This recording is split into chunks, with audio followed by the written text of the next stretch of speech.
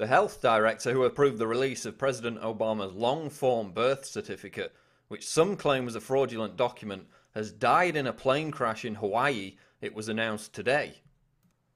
Loretta Fuddy died after the Cessna Grand Caravan aircraft she was travelling on went down shortly after leaving Kalaupapa Airport at around 3:15 p.m. local time on Wednesday, reports MSNBC. The other 8 people on board were rescued. Richard Schuman, president of Makani Kai Air, told NBC News early Thursday, adding that there was no indication as to why the plane had crashed. You may recall 2 years ago, at the height of the birther controversy, when even Donald Trump was asking questions, Fuddy approved the waiver request allowing Barack Obama to release his long-form birth certificate signed by the delivery doctor and Obama's mother, and proving once and for all that yes, Obama was born in the United States, silencing the birthers for good. Except, when the birth certificate was actually analysed, it showed multiple clear signs of having been forged.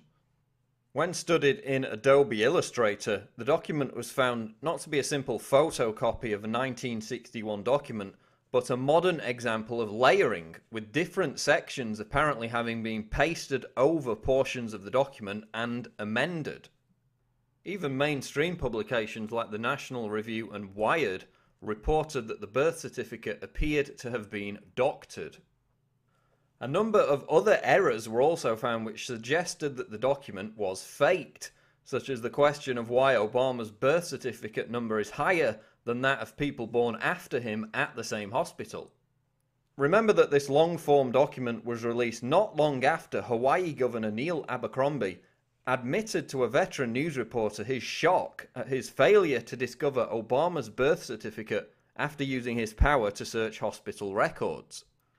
So was this plane crash shortly after takeoff involving Loretta Fuddy, the woman who approved the release of the suspicious long-form document, just a tragic accident, or was it a case of dead birth certificate forgers tell no tales? Did she have knowledge that the release of the birth certificate was nothing more than a staged PR stunt?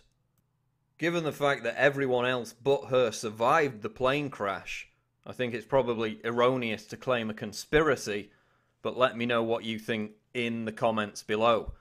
This is Paul Joseph Watson reporting for Infowars.com.